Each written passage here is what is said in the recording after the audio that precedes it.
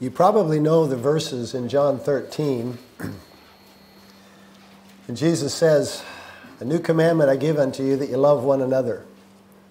As I have loved you, that ye also love one another. By this shall all men know that ye are my disciples, if ye have love one to another."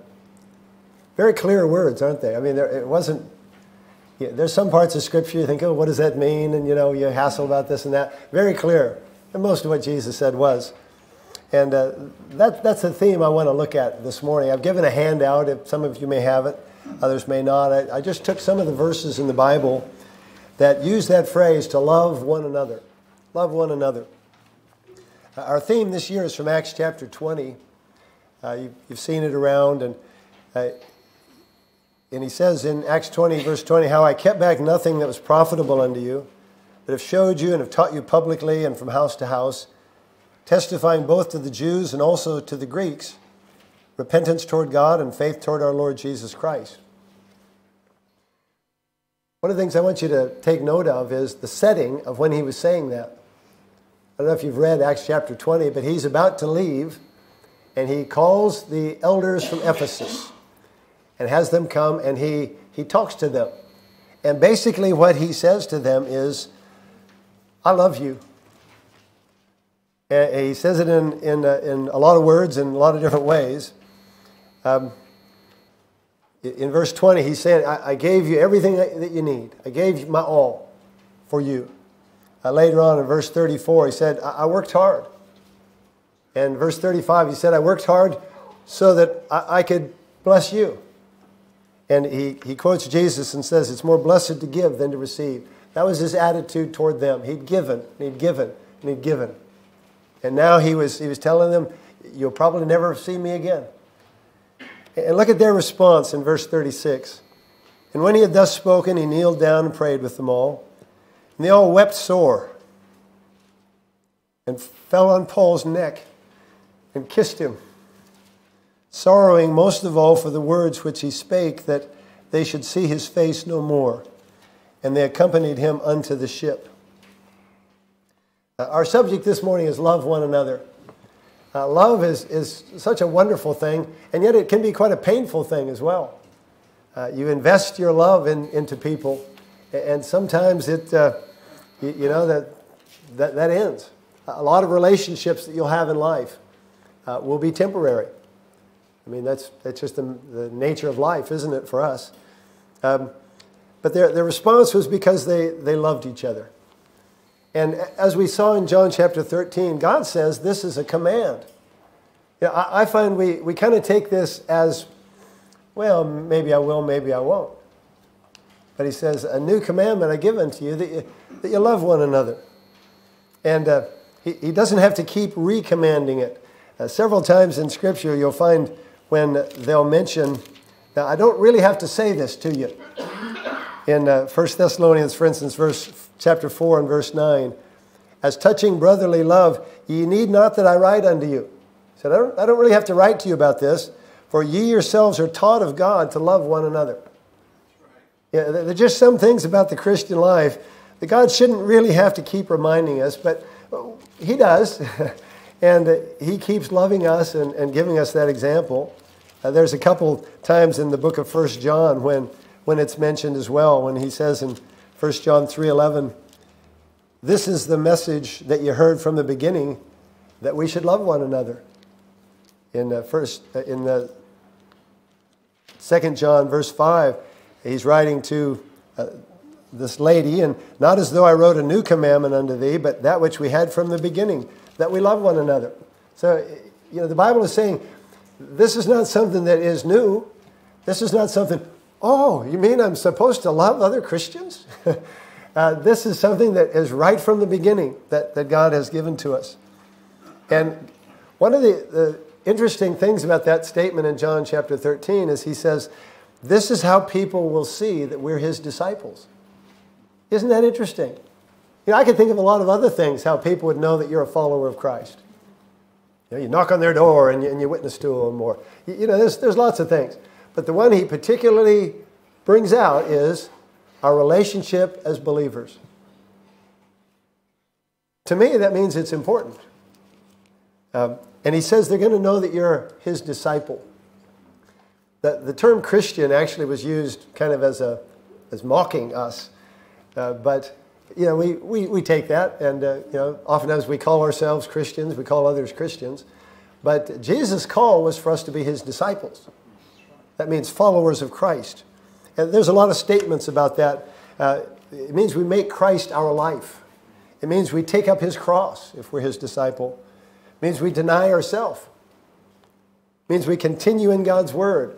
Then we're his disciples. It means we bear fruit. It means we love the brethren. There's a lot of things involved in being a disciple of Christ. Let me ask you this question. I don't want any answers or raised hands here, but what do people know about your relationship to Jesus by what they see of your love for other Christians, especially your church? Yeah, I think that's important for us to consider it in that way. People need to be seeing that sometimes you're sacrificing to be a part of your church. Sometimes you're sacrificing other things, and you're investing yourself because of your love for the brethren. Well, I've given you some verses there this morning on that sheet of paper. What does God teach us that this love involves? And he says a lot. There's quite a few things. Romans chapter 12 and verse 10, the first one is about brotherly love. Romans chapter 12 and verse 10, be kindly affectioned one to another with brotherly love, in honor preferring one another. There's a whole set of statements there about how we should live. But this particular one, he says, be kindly affectioned one to another with brotherly love. Just being friendly, being kind. Yeah, we should be kind people. And he relates it to honor, respecting others, putting others first. He states it more strongly later in 1 Peter chapter 1 and verse 22. I find this a strange statement, but interesting. Seeing ye have purified your souls in obeying the truth through the Spirit unto unfeigned love of the brethren, see that you love one another with a pure heart fervently. God says we need to love each other. He says we need to do it in a pure way and in a fervent way. That means really investing ourselves in it. This is not just something we do if we get a chance. This is something we invest in. In 1 Peter chapter 3, I meant to stay there. 1 Peter chapter 3 and verse 8, he uses this expression. Finally, be ye all of one mind, have compassion one of another, love as brethren, be pitiful, be courteous. Now you might say, yeah, I know somebody who's pretty pitiful. Well, he's talking about your attitude towards others. Have pity on others. You really appreciate it when somebody has pity on you. It's just really nice when someone sees our need and has pity. He says, be pitiful, be courteous. This is an attitude of brotherly love, compassion, pity, courtesy. I was thinking about it this week, and I thought, what are just some practical things we can do to show brotherly love? One of the things I learned in Bible college is learn people's names. Learn who people are. Ask them about it. And don't be embarrassed to ask them again. Sometimes you only see people once in a while, but learn their name. Know what's going on in their life. Pray for them. When you say you're going to pray for them, do it. If you think you'll forget later, do it right then. I mean, where else could we stand and pray together that would be suitable than at church? I mean, really. I remember being at a church and people were standing there praying. I thought, yeah, I like seeing that, You don't have to make a big show of it, and you don't have to pray a long time. But if somebody has a need, listen, pray with them. Be pitiful. Be courteous. Respect them. Show hospitality. If there's a problem, forgive them. Work out the problem. We're all in this together. We're a body of Christ. We're fellow seekers. We're family. Have brotherly love. In Romans 13 and verse 8, then, in my Bible, just across the page, he says, owe no man anything but to love one another. For he that loveth another hath fulfilled the law. I'm going to read the next verse. He says, for this, thou shalt not commit adultery, thou shalt not kill, thou shalt not steal, thou shalt not bear false witness, thou shalt not covet. If there be any other commandment, it is briefly comprehended in this saying, namely, thou shalt love thy neighbor as thyself. Love worketh no ill to his neighbor. Therefore, love is the fulfilling of the law. Boy, there's some great things there in those verses. Love adds a constancy to your life, a consistency, maybe I should say, to your life. You have a consistent debt. You say, Pastor, you've been looking at my bank book. No, I'm not talking about your money. You have a debt of love. That's what he's talking about there in verse 8. Owe no man anything but to love one another. When you flip that around and understand what he's saying owe the debt of love. That's a debt. That's a constant. And I can guarantee you, love will cost you. Love will cost you. Keep investing yourself in the bank of love, because someday you're going to want to make a withdrawal. And as whatever a man soweth, that shall he also reap. Now, love is so important. We all value love. The main thing we need to do is give it. Invest yourself with love. Someday you're going to want to draw on that account. There's a constant debt, but as well, and this is encouraging, verse 10, there's a constant guide. Did you notice that? Love is the fulfilling of the law. Sometimes when you look at things, you think, boy, I don't know what to do. I better ask the pastor, or I better ask somebody who knows. Listen, God says the basic rule is, what will show love? What will show my love to God and to this person that's involved? And most problems have a person involved, don't they? That's a constant. And in loving one another, that will help us. It will help us to put us in the right place. We're debtors. God loved us. And we need to pass that on. And it'll also guide us. The third one there is in Galatians chapter 5. Galatians chapter 5 and verse 13.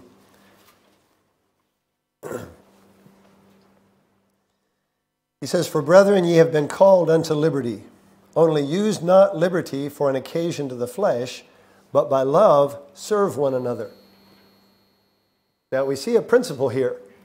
Love overrides liberty. God has said we have liberty. In Galatians 5:1, Stand fast therefore in the liberty wherewith Christ hath made us free, and be not entangled again with the yoke of bondage. When you get saved, you're set free. It's an amazing thing. You have liberty, but he says don't use that in a selfish way. That's what he's talking about when he says for an occasion to the flesh. Don't use your liberty just for you.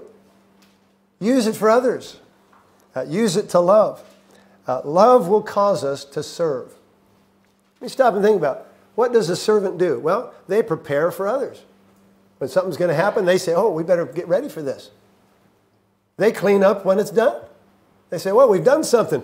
We better get ready for the next thing. That's servant. That's being a servant. It's looking at others and thinking, well, how can I make it work for them? How can I make it be a blessing? Now, God has a rule. Whatsoever man soweth, that shall he also reap. And the danger in all of this is to put it in the negative and say, well, they don't love me down at that church. Well, listen, you start a trend. Be a trendsetter. You do the loving. And let God be true and every man a liar. He says, whatsoever a man soweth, that shall he also reap. A man that hath friends must show himself friendly, and so on. Love causes us to serve. Be the servant. If we're going to have fights around here, let's fight about who's going to be the servant. No, you got to serve last time. Let me serve. Next verse, 1 Thessalonians chapter 3 and verse 12. I mentioned, God says a lot about this subject. Love one another. I like being loved. Yeah, I love it when people say, I love you, Pastor, and praying for you or whatever. And you know what a blessing it is to be able to give that to others. 1 Thessalonians 3, verse 12. And the Lord make you to increase and abound in love one toward another, and toward all men, even as we do toward you. He's encouraging them to grow and overflow in love. That sounds like a good theme for a message. Increase and abound. And the thing that I found really encouraging is, that's the first letter to the Thessalonians. Look at 2 Thessalonians chapter 1, verse 3. We are bound to thank God always for you, brethren, as it is meet, because that your faith groweth exceedingly, and the charity, the love of every one of you all toward each other aboundeth. He's able to say, you're doing it. You're growing. You're abounding. That's what we want to see. We don't want to get worse. We don't want to backslide. We don't want to just stay the same. We want to grow in love. And we're going to do that by extending ourselves, by sacrificing ourselves for others. Grow and abound. Then another one, Hebrews chapter 10 and verse 24. I like this one, partly just because of one of the words he uses. Hebrews chapter 10, verse 24. He says, let us consider one another to provoke unto love and to good works. There's plenty of people that are provoking, but it's not always for good things. And God is telling us here to incite others to good things. First of all, he says, consider others. That word just means notice them. Don't just come to church and don't just live your life without noticing others. See what's going on. See who they are.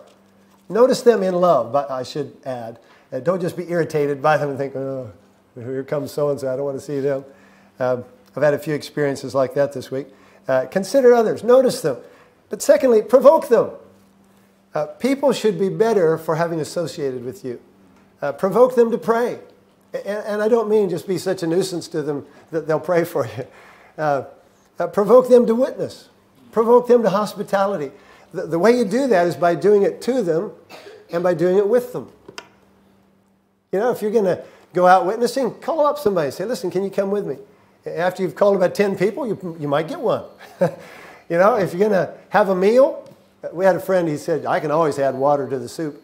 It doesn't have to be a big meal. It doesn't have to be anything fancy. Show hospitality. Provoke them to love. That's fellowship. That's what fellowship is. We do it together. We teach people how to do things. We do it with them and so on. Let me make an application in Acts chapter 2. You turn there to Acts, the book of Acts chapter 2.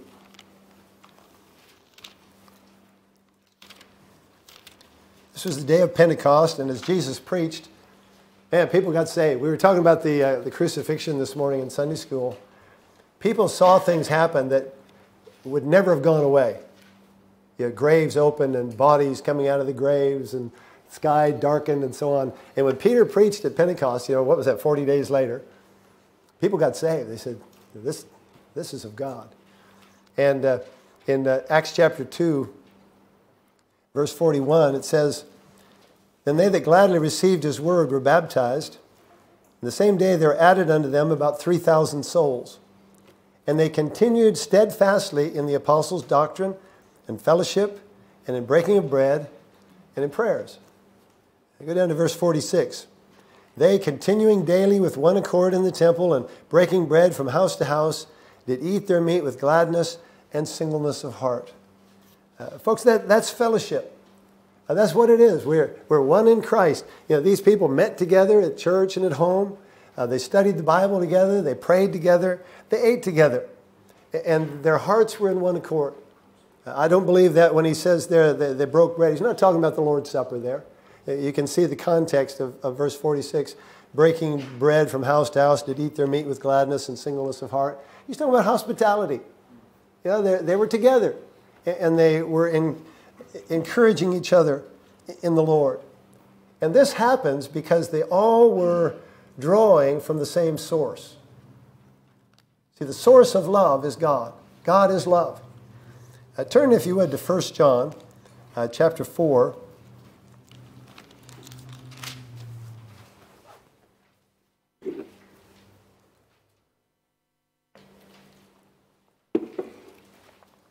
First John chapter 4, verse 10. Herein is love, not that we loved God, but that he loved us, and sent his Son to be the propitiation for our sins. Beloved, if God so loved us, we ought also to love one another. See, the place you start is with Jesus. Don't start with others. Start from the source. Start with Jesus. In 1 John chapter 4, verse 7, he says, Beloved, let us love one another, for love is of God, and everyone that loveth is born of God and knoweth God. You need to determine, do you know God? Are you born of God? Jesus talked about being born again. You must be born again. You need to have a relationship with God through Jesus. The Bible says that happens by faith. Faith comes by hearing, hearing by the Word of God. We've got to believe God. We have to enter into that relationship with Him. 1 John 5:1, he makes it very specific. Whosoever believeth that Jesus is the Christ is born of God. And everyone that loveth him that begat, that's God, loveth him also that is begotten of him. That's us, and that's Jesus. Do you believe that Jesus is the Christ? Have you entered into faith in God? In 1 John chapter 3, verse 14, he gives an indicator. He says, we know that we have passed from death unto life because we love the brethren. He that loveth not his brother abideth in death. Whosoever hateth his brother is a murderer. And you know that no murderer hath eternal life abiding in him. Hereby perceive we the love of God, because he laid down his life for us, and we ought to lay down our lives for the brethren. You see, you start with God. The starting point is Jesus. Some people would read that verse and they'd say, well, Pastor, I don't hate other Christians. Well, that's not really the point. The point is, do you love them? Do you love them? What's going on in your life? And like I mentioned, the danger is saying, oh, they don't love me. Well, listen, you're not going to have to give an account for them. You're going to have to give an account for yourself.